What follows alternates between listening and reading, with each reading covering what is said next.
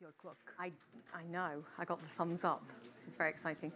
Welcome, everyone, here in the room and to those tuning in online for this panel discussing central bank digital coins. First and foremost, I want to remind you that we would love your participation, and we're using the Slido app. So if you go to slido.com and in the little bar at the top, you put in CBDC, it will bring you here. I'm going to try and incorporate your questions as we go, so be kind, please. We will do our best. And I also want to remind you on social, if you're sharing, #WEF22. Now, if there's one thing, and it might be the only thing up for debate, that I think financial sector participants agree on at this moment is whether you're bank, regulator, consumer, business, is that the current system can be more efficient.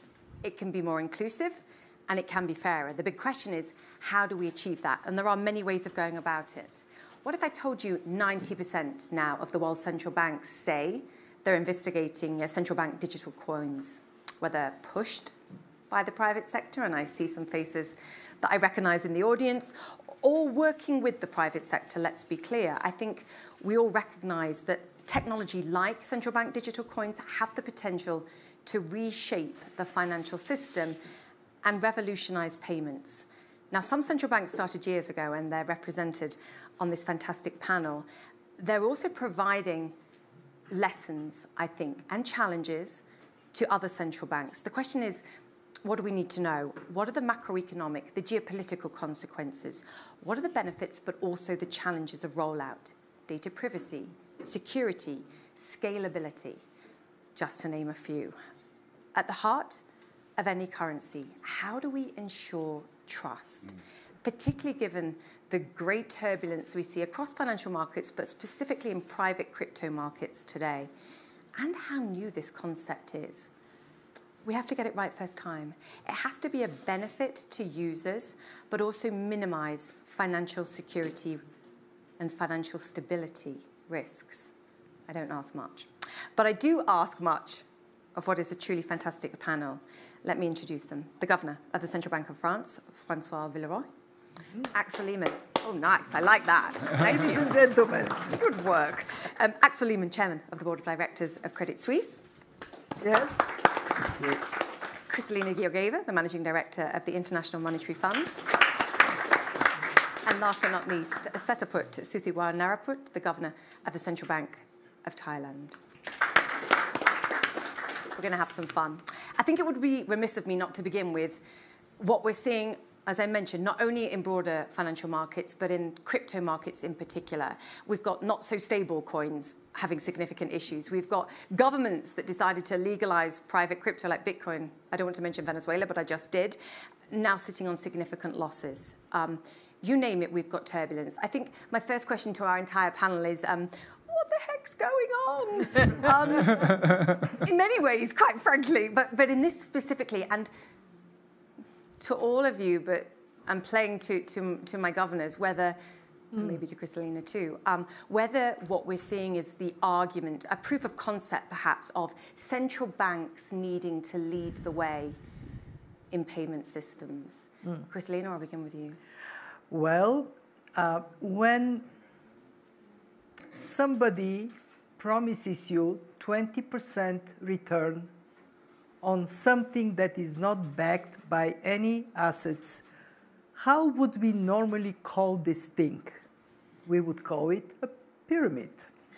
In other words, this is a pyramid in the digital age.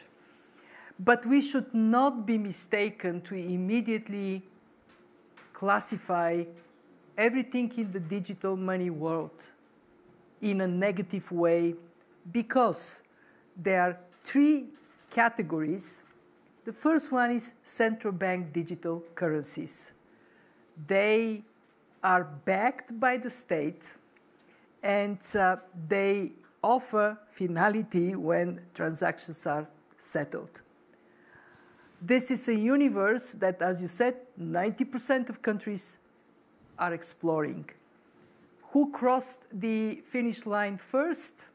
The Bahamas with the sand dollar.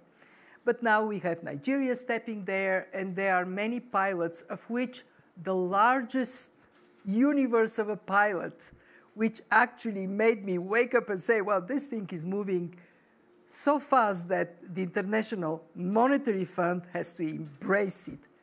China with a pilot with 128 million participants. Now, the second group, these are the stable coins. Some of them deserve the name because they are backed by assets, and when they're backed by assets 1-to-1, they're really stable.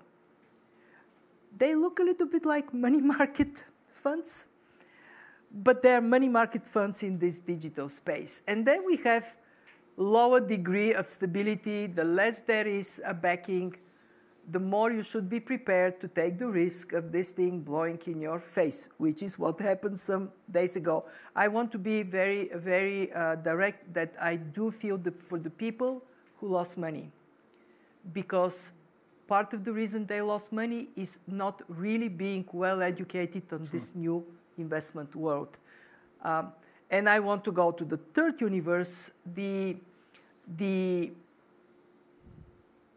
crypto that is really not pretending to be backed up by anything, not designed to be backed up by anything. It is really the trust that is built in a way that brings value.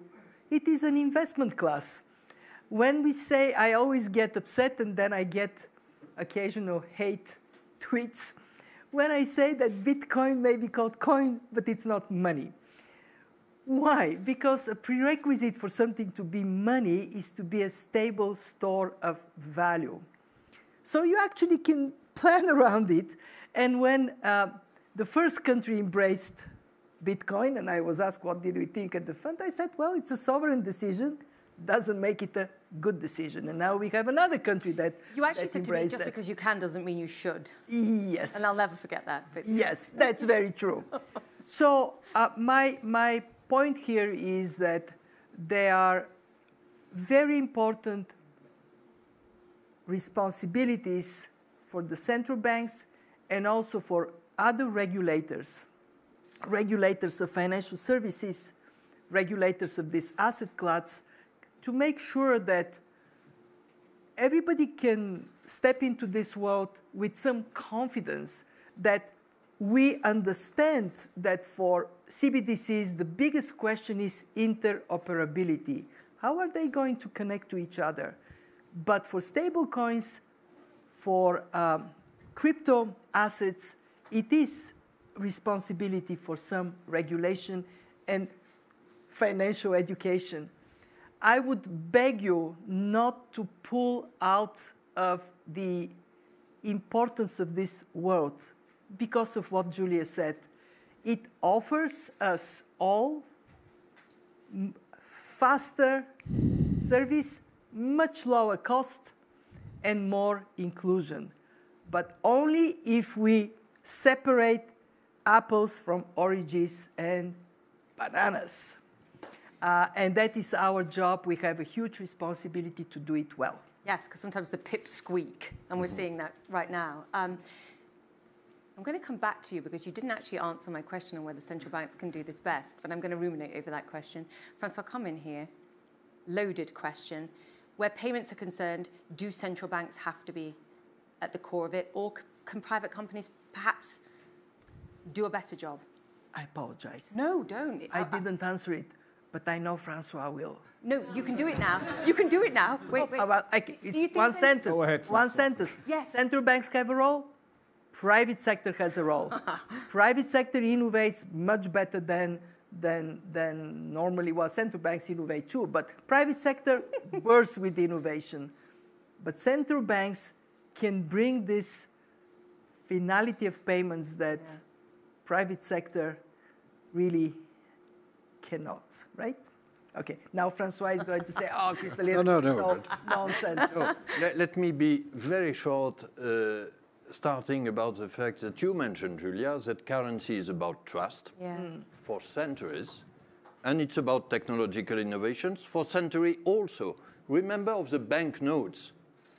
None of us was alive 2 or 3 centuries ago, but it was a tremendous technological progress for central bank currency at that time. And in order to have the best of trust, which comes more from central bankers and the public side, and technological innovation, which comes more from the private sector, there is a partnership. And for decades, there has been a partnership in issuing money and in organizing the payment system. So one word about crypto and one word about CBDC on this partnership. Crypto, I always speak of crypto assets and not cryptocurrencies, and not by chance, because as Kristalina just said, they are not a reliable currency. They are not a reliable mean of payment. In order to be a currency, somebody must be responsible for the value. Nobody is responsible for the value of cryptos. And it must be accepted universally as a means of exchange. It's not. The more interesting story is probably CBDC. And here, I say it for Axel and for all the industry, we also have to build a partnership. I know there are some worries from banks saying, look, we play a role, not from Credit Suisse, for sure. Thank you, thank you. Which I'm glad. We're not going there. He's a good guy. It's a whole other panel. Saying, look, we issue commercial bank currency, which is true. All of us have credit cards with bank currency, and we are more or less very active in the payment system. It doesn't mean that in the future, commercial banks should disappear from that. But we have to build a partnership in order to give to citizens and to give also to corporates and financial institutions still access to central bank currency with the best technology. We cannot have the technology on one side, cryptos, and trust on the other side, old-style central bank currency. Let us keep it together. It's so fascinating because there's a million ways I could take this. But obviously, proponents of crypto would say, look, we lost trust in central banks a long time ago. You've inflated your own currency. My impression, Julia, is more than in recent weeks, citizens have lost trust in cryptos. But and broader financial markets. More than in central banks, without any doubt. I know, but you're now in charge of restraining some of the reasons like inflation. But, I mean, again, a different panel. I hear you. Axel? There's a lot in there. What the heck is going on? Yeah, what the heck? No, because we've run out of time to answer. Okay, I will tell you. I tell you all what is ongoing. No. Look, I think... is there I mean, it's nascent technology, relatively. Yes. So we can answer the question on a different panel again about whether the stability comes as technology improves. I mean, in the private sector too. But you know, CBDCs, whatever they look like in the future, they're not necessarily going to be the holy grail. There are many options, and we'll come to it, be it fast payments, be it alternatives. I guess what I'm asking today is for the majority of people that are what the heck about crypto, never mind what's going on, what central banks are offering, and what the options are going to be one day. How do we need to think about this today? Yeah, I think it's the way I look at it is, you know, what do we try to fix? What do we try to address? And when you go back, and you said it roughly some 10 years ago or 8 years ago here at the WEF, it was blockchain, and that will revolutionize, and banks are gone, and everything will be completely different. We are still here, fortunately, so glad that I can sit here on that chair. Governments were so coming you down had then obviously, as involved. Kristalina clearly said, you know, cryptocurrencies, crypto assets, that's one thing. Then the stable or not so stable coins in the middle, and now we talk about central bank digital currencies. So central banks strongly feel, at least in certain jurisdictions, there's a certain need that needs to be addressed. And I think we didn't talk about yet, there are two ways on central bank digital currencies. One is the wholesale piece. So basically, our interactions as a commercial bank with the central bank. And here, I would say it makes a lot of sense. This is new technology coming in. We can talk about it, advantage, disadvantage, but at the end, it's an efficiency game, and maybe it's a security game, makes a lot of sense. A completely different ball game it is when you start to talk about the retail you know, central bank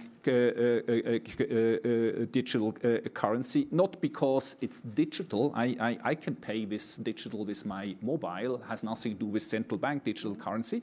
But I think the fundamental change is the underlying business model is, as I, as a retail customer, as a citizen, will have an account with the central bank. I don't have just an account with a commercial bank.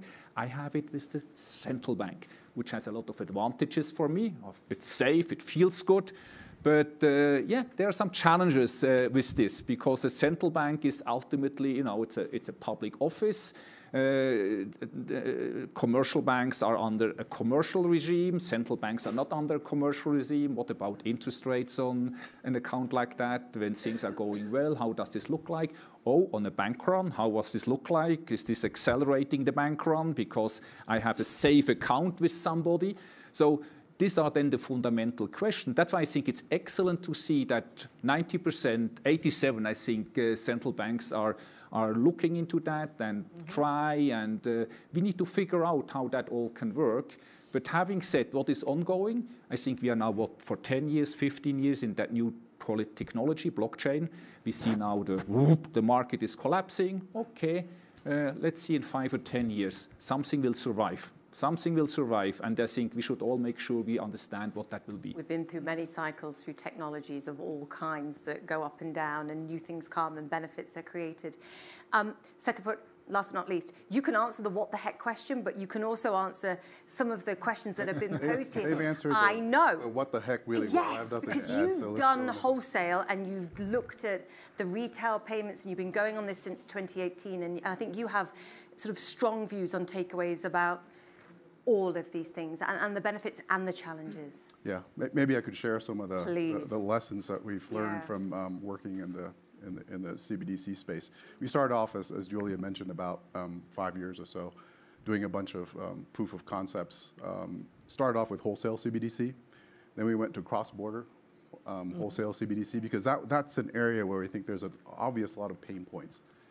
Cross-border payments, and the whole correspondent banking system doesn't work terribly well. It takes a long time and everything. Yeah. So there was a problem there to solve, and we started off working together with the Hong Kong Monetary Authority, establishing a cross-border payment corridor, and that since has been extended on a more multilateral basis. It's called the MBridge project. The PBOC, Bank China is involved, and the UAE is involved in that, and the BIS as well.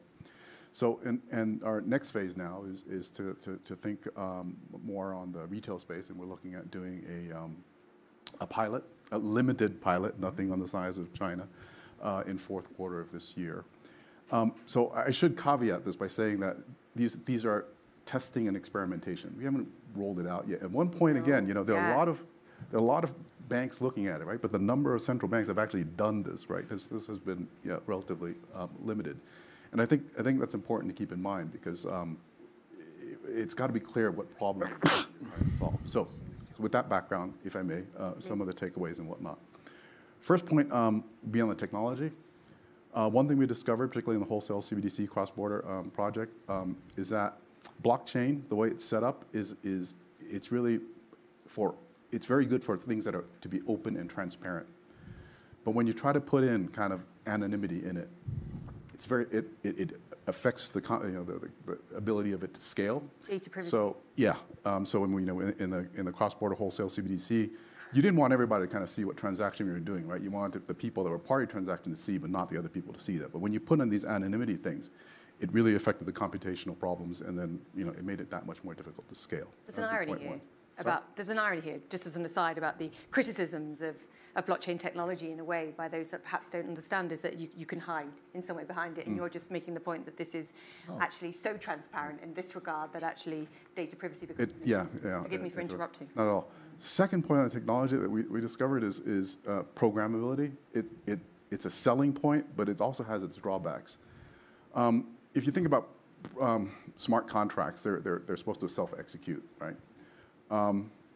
Which means that you got to specify all that stuff kind of up front. So there's a lot of ex-ante burden trying to specify all the conditions, all the states of the world, because you don't have recourse to that kind of ex-post, go to the courts and settle and get some kind of remedial measures.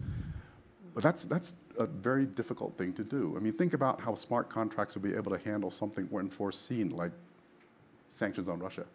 right? So smart contracts, which might look smart under some circumstances, under different circumstances, aren't going to look terribly smart. So that's an issue, and we found this with when we were doing the wholesale cross-border CBDC project. The last set of points and takeaway on lessons would be on risks in design. Yeah. The devil really is in the detail in terms of design. I think a lot of the risks that people talk about in CBDC, you can't talk about in a blanket way. It really depends how you design it. So, for example, if you do a two-tier system, right, that avoids a lot of the risks that people concern about, disintermediating banks or the privacy concerns that the central bank knows exactly what you're doing. If you do CBDCs that don't pay any interest, then again, it reduces the danger of runs on banks. Setting limits on CBDC. Not getting any interest, but yes. Or if you're worried about currency substitution, which is something that people also concerned about, which I personally don't think is that big of an issue for most economies. But if you're worried about it, then you can design it so that, say, non-residents can't hold CBDC. Sure. Right? So there are ways around design which can reduce the risk. So those would be the takeaways. The design is critical, and you only get one shot at this because to the point about trust, again, you get it wrong. For your experiences too. And actually to that point, though, about the foreign exchange risk as well, I just wonder whether it makes a central bank digital coin one day easier in a big trade area like a Eurozone that all uses the same currency, or the United States, for example. Just thinking out loud, but please, your experiences. No, I'm very happy that thanks to this panel and thanks to Axel and Setaput, we speak about wholesale CBDC. Because usually the blind spot, the missing link of the discussion. I will say one word on retail, but we believe in wholesale. And in the Banque de France, we have also run 9 experiments already. We published last November some takeaways.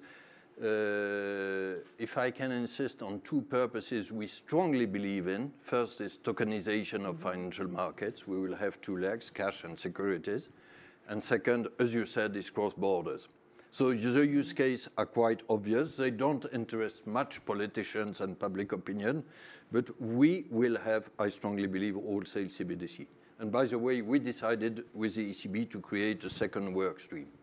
On retail CBDC, Axel, you are right, it raises more questions. But this is where public interest is. So I would say that on this field, I don't have all the answers yet. We will have a prototype in the ECB till the end of 23. But here, again, I think we should build a partnership with banks. This has been the history of currency and payments, again. If we have a ceiling on CBDC holdings, if accounts are managed by commercial banks and not by the central banks, I don't believe that the issue of currency substitution, for example, would in that case be a real story.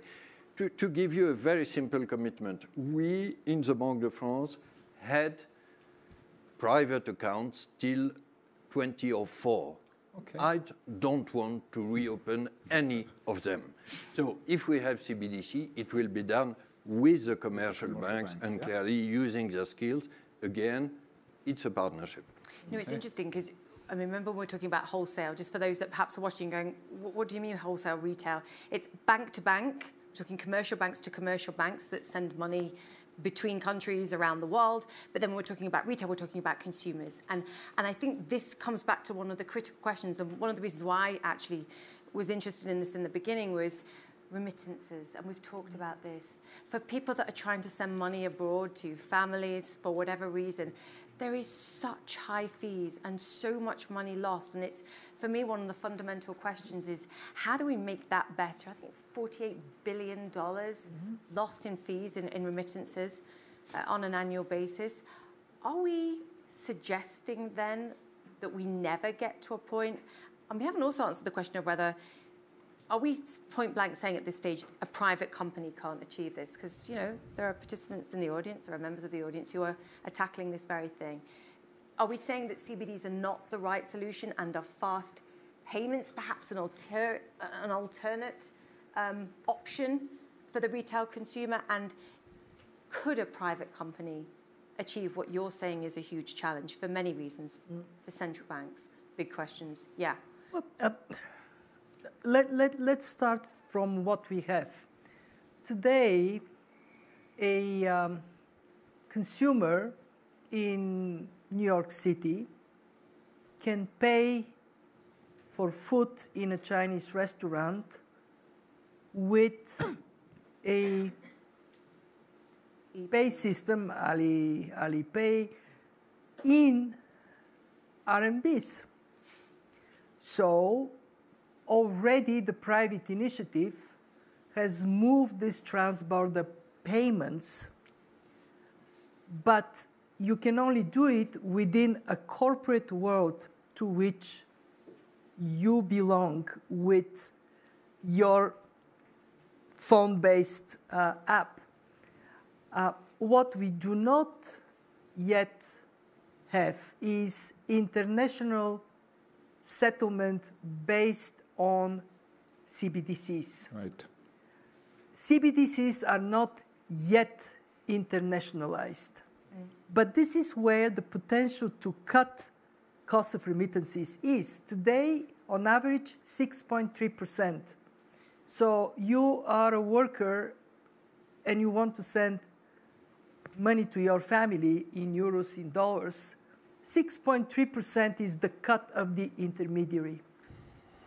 And obviously, this is an opportunity for advancement, to use technology to make advancements. Where is the difficulty? The difficulty is that today, monetary policy in a country, or as it is the case in the Eurozone, within the Eurozone, is defined by the central bank, the Fed, the European Central Bank. And this monetary policy applies to the territory, the jurisdiction. How could central bank digital currency cross borders and go into another jurisdiction? Would that create a risk of currency substitution? So everybody says, I want ECB's CBDC. I want the euro. And these are unresolved issues, but it doesn't mean they cannot be resolved.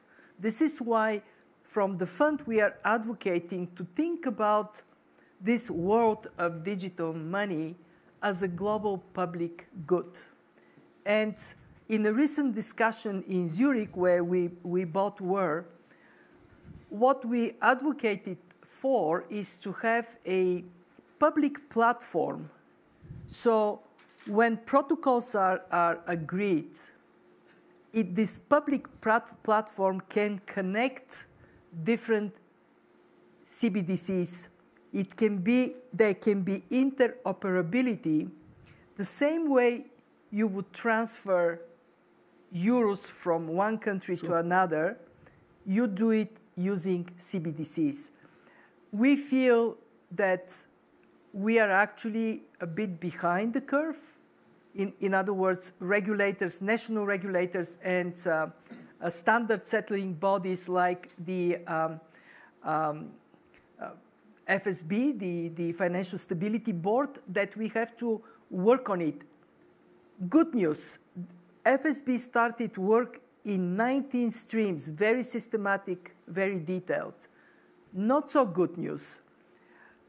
Meanwhile, we may be in a situation in which jurisdictions make decisions, but they do not underpin interoperability. Actually, what you said about BIS, the Bank for International Settlement, they have done something wonderful. They created an innovation lab, and it is connecting countries. So when they work on their pilots, on their proof of concept, they actually can partner, can share. So we can build that public platform for the benefit of consumers.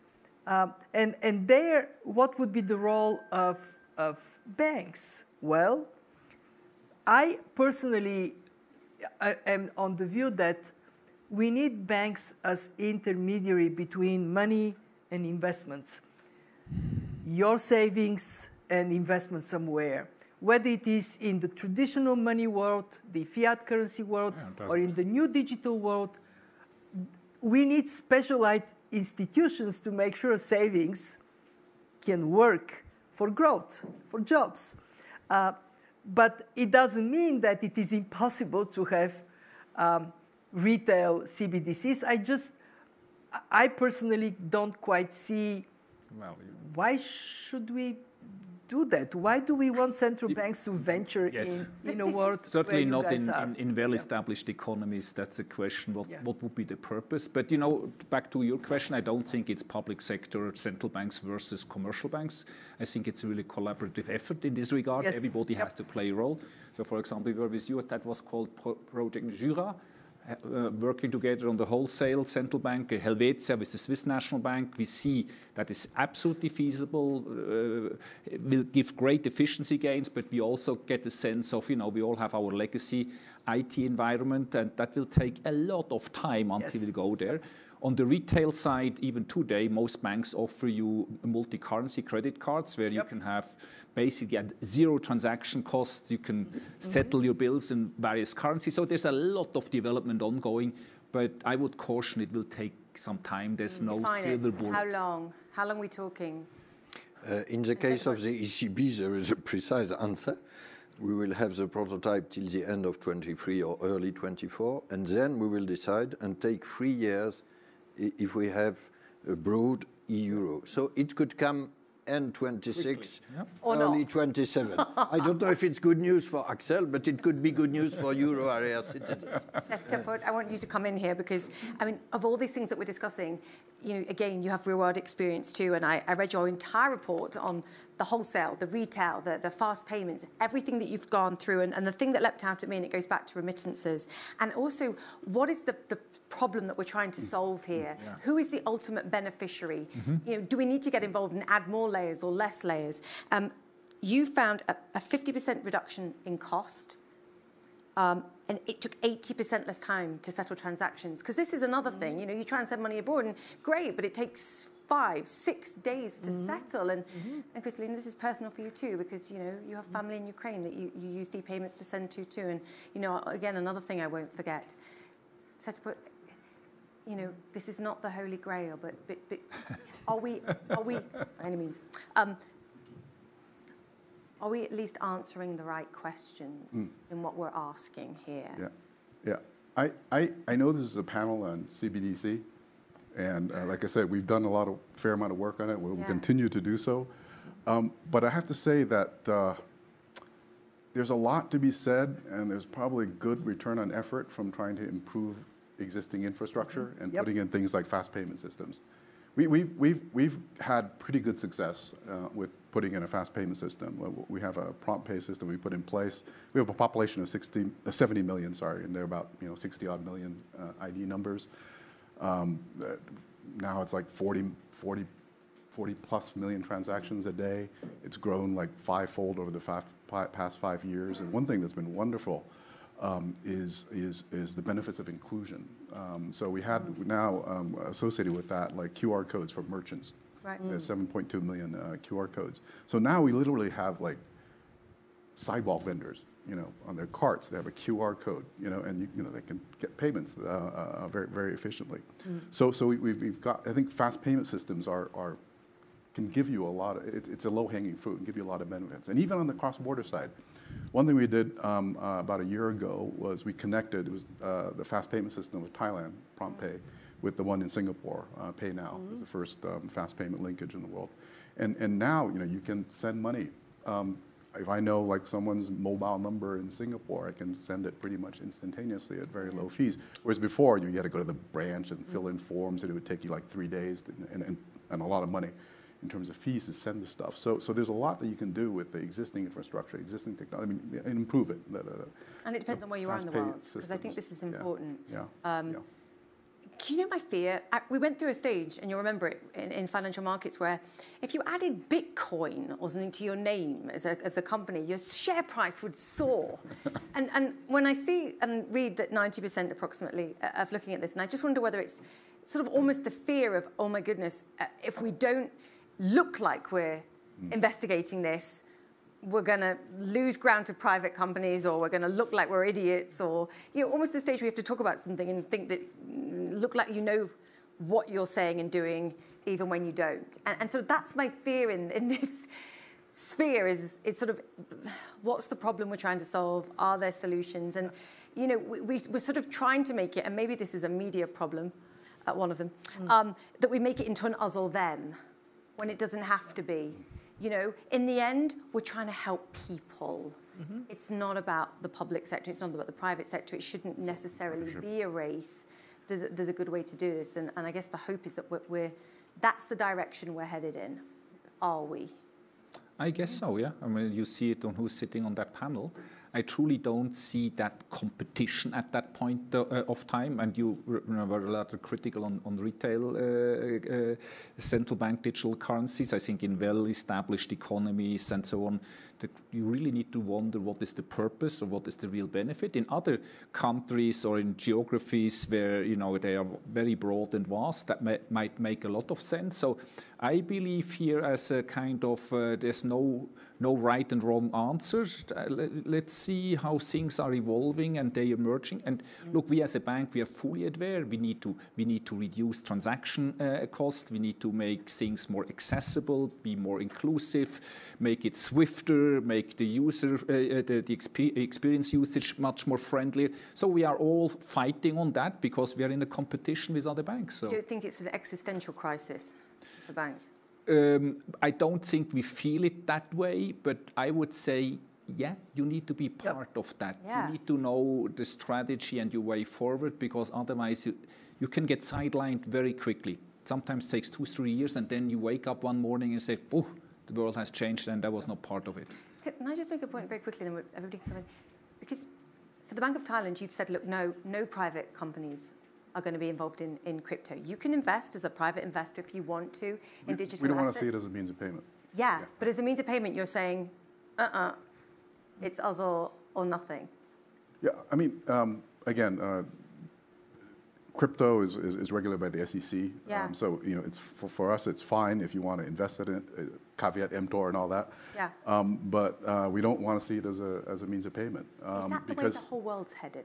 I guess this is my question. Sorry, you can... No, just because it's not appropriate for the reasons we decided. I mean, we've discussed it, but is that the way the whole world's headed? If there is a ceiling, which I believe will be the case for retail CBDC, it will be mainly a means of payment. I do agree. It won't be an investment. Can I add one word? Go for it. Julia, can I add one word about your question of timing, which is absolutely key? Yeah. We central banks have a bit more time than the private sector. It's an advantage, but we should not abuse this advantage. It means that not all innovations are perhaps welcome in the long run. But CBDC is not the only innovation. We cannot say the only innovation which is interesting is ours. If it's felt this way, it would be a catastrophe. So I really think that we have to reconcile two completely opposite words, which are stability and innovation. And we are responsible for financial stability.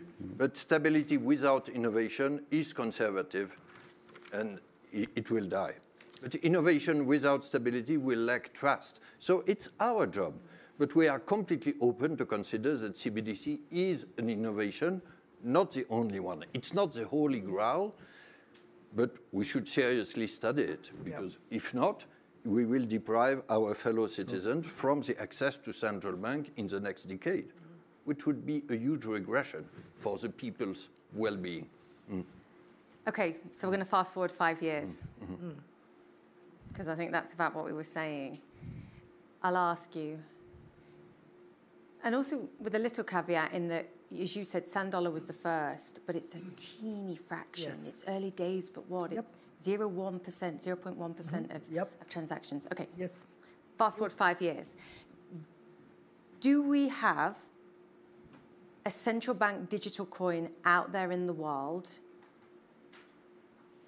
that is being utilized on a daily basis, whether it's wholesale or retail, and it becomes a superior system?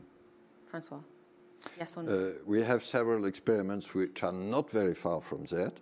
Yep. They are not yet generalized, but they could be, let's say, the next 3 years, probably. It will go quicker on the wholesale side, I guess, because it raises less sensitive questions. By the way, Julia, if I may, in CBDC, the last C is currency and not coins. And for us, it's a quite significant difference. Details. What proportion of transactions is it, to the point about the sand dollar and the 0.1% of transactions, admittedly early days?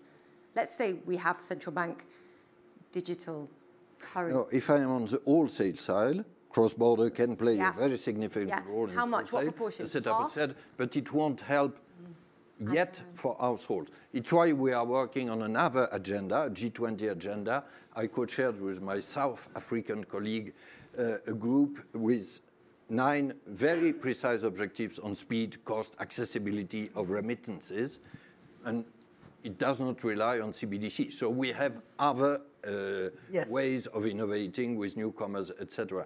CBDC is not the monopoly of innovation or of progress. But if we central banks said, look, we have been relying on banknotes for 2 centuries, we will still rely on banknotes for the next century, we would miss something, obviously. Yes, Axel. No, I'm glad to hear what you're saying, François, on the wholesale digital currency, not coin.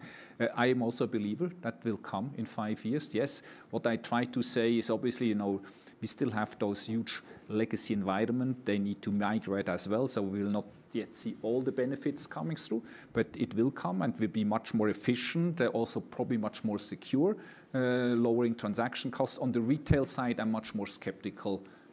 Certainly call it for the established economies much more. Kristalina? Well, in 5 years there will be CBDCs that are, I cannot give you percentage, is it 5, is it 10, is it 50, but would be quite present in the world. On the retail side, the reason I'm thinking of a developing country where e-money is already profoundly impactful. So, as you keep asking, what is the problem we are trying to solve? And I also think, and this may be me being so mature, not to say out mature, that I think there would be space for fiat money of some modality in 5 years still, and maybe in 10 years. Because when you look at one of the most advanced countries in Europe, Sweden, when the war started in Ukraine, the demand for banknotes rapidly increased. Why? Fear of cyber attack. So we have to see how the world evolves and not be ideological, be very pragmatic about the decisions we take. And we should have talked about that, and you've warned about that as well with the sand dollar in the Bahamas, that the more digital you are, the more at risk you are of cyber attacks, particularly at this moment in time. So to put 5 years? For you. Yes. Let's make it specific. Wholesale, maybe. Retail, no. That would be my short answer. And again, it's got to do with that balance. François put it very eloquently. When you think about innovations, right? The benefits are what pain point you're trying to address, and you counterbalance it with the risk and the unintended consequences. And that trade-off is much clearer for wholesale than for retail. I love that you're so I would be slightly more positive for retail, if I may. There are more questions to solve, I agree. But if we think of El Salvador, for instance, Kristalina, I would prefer El Salvador citizens not to have only bitcoins and to have access to e-euro or e-dollar. We will see. But it would be a progress. So there is a need. We will see how we answer the questions. But I'm sure we will have wholesale, and ready to bet we will have retail. But we'll see. That opens up all sorts of questions Actually, about El Salvador's government and central bank doing it. Yep. Can I ask a quick question at the end then? Does the Eurozone's digital currency come before a US dollar coin? Currency. Or currency also. Currency.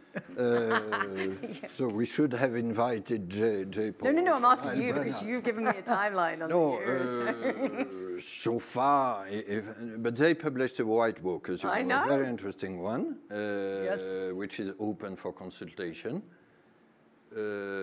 which is at least neutral, so it's not negative, let me express it this way, we'll see.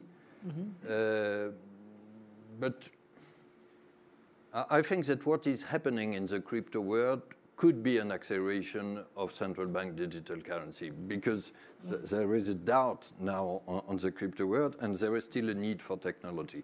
Having said that, if this is one field where Europe can lie ahead the US, I will not complain. That's called a diplomatic answer, but we got there in the end.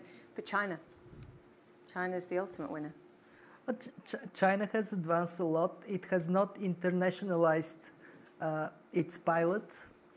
But it is offering people visiting China the ability to be part of the pilot. The ultimate trial. So I think China is telling us all that the world is changing, and they have done it very effectively with private payment systems. And now the state is saying, wait a minute, we actually want to have an upper hand in this world, and they're moving. So we better all be forward-leaning on something that is moving so fast. There's a message in that. I'm being told time out. Your panelists, thank you so much, everybody. Thank you, Julia.